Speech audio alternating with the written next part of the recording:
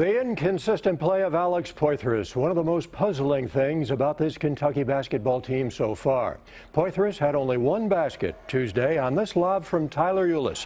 He hit some big foul shots in the final minute, but beyond that, the game was a struggle. And you would have to think that he's getting tired of being asked about it.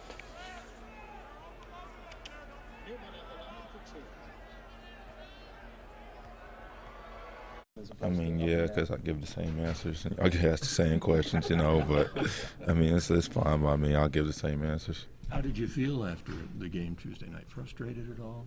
Angry or just empty or how? I'm not really sure. I felt like I could have played better. I felt like I did a lot more different things out there, but I mean, we came out there with a W. I mean, that's all we can ask for. You got to enjoy the wins when you can get them. The Cats travel to Auburn Saturday. It'll be on ESPN at 4 o'clock.